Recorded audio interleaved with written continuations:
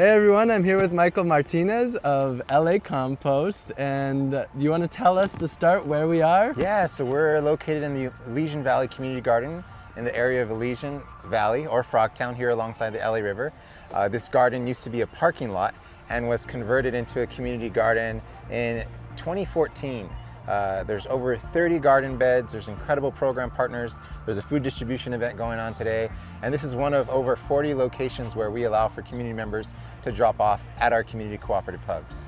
And so I just learned that this was formerly a parking lot and now it's this amazing garden, and I think, you know, it's a perfect representation of what I've learned about LA Compost over the last couple months, which is it's about transforming communities, bringing back, you know, sovereignty into communities. Can you tell us a little bit about that? Yeah, and just want to say my son Diego is really excited to be here and part of it. LA Compost, our tagline, soil and people, and we're really focused on restoring lost connections between community members, the soil that feeds us, and really seeing the parallels within one another.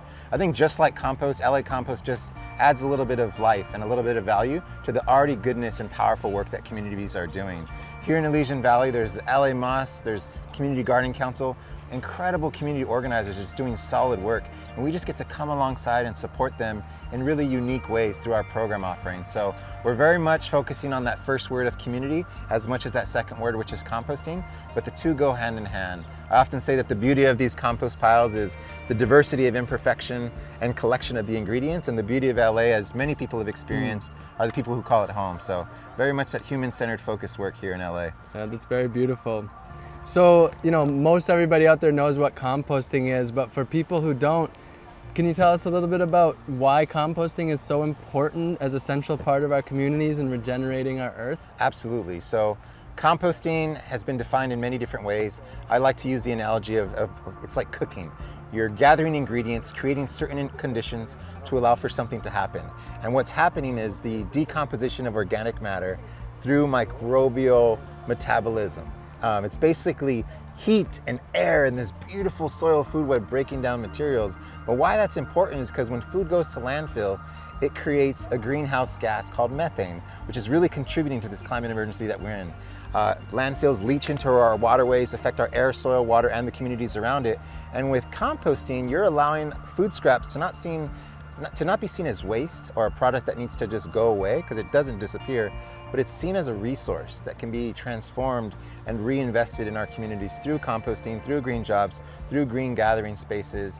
And I think it's really important for us to realize that things don't disappear when we put them in a garbage can. Yep. They affect communities, they affect our habitats and our environment, and there's a price that we are all paying when we are sending them to these certain communities, to these certain zip codes, and we can rethink and reimagine what that infrastructure looks like.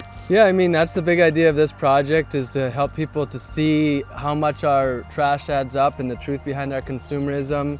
And one of the most powerful things you can do to not look like this is compost. About 72 pounds, this is 72 pounds of trash, and about 30 plus pounds of this could be turned into soil to regenerate our communities. Absolutely. In addition to the food scraps that you're holding, I'm seeing a lot of paper products, unbleached cardboards, things that would absolutely serve as a carbon source, as that nitrogen source for our microbes to really break down and return to our soils here in a community garden or park location.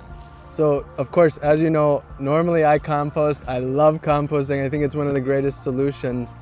Can you share a little bit, you were starting to touch on it, but the environmental injustice that exists with our waste systems and how it disproportionately affects different communities? Absolutely. Oftentimes it's communities of color, those that are often in lower income zip codes, that have this large scale infrastructure that they have to bear the weight of.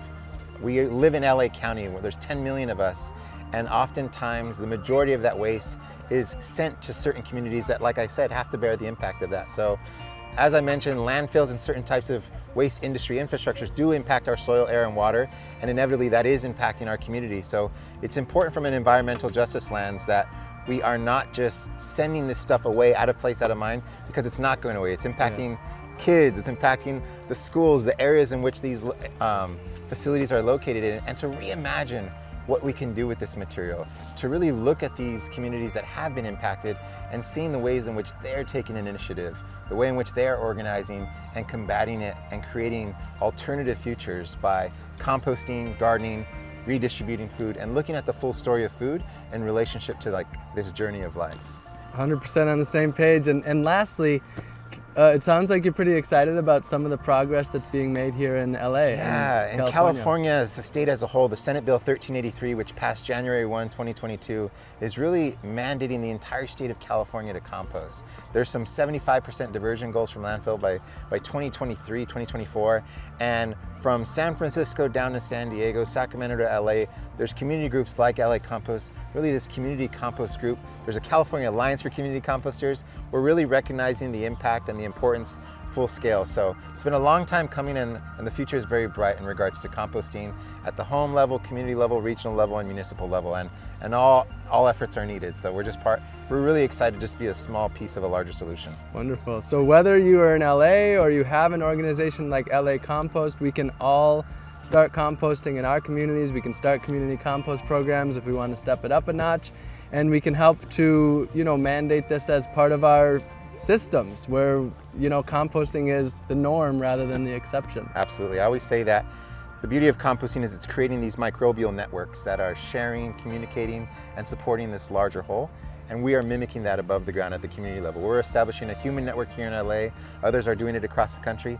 But the diversity of communities, the contributions that everyone's making is really creating this robust human network of good, this beautiful life transfer that's taking place across LA County. So appreciate your message, appreciate the space you create for these conversations to be had, and we're really excited to just continue to work with everyone else that's doing this solid work. All right, well, thank you for your work. Who knew that composting is such a revolution? I mean, it is. Absolutely. I knew, but yeah, thanks for all you're doing, and I'm excited to continue to see LA Compost growing and spreading. Thank you so much. Appreciate your time.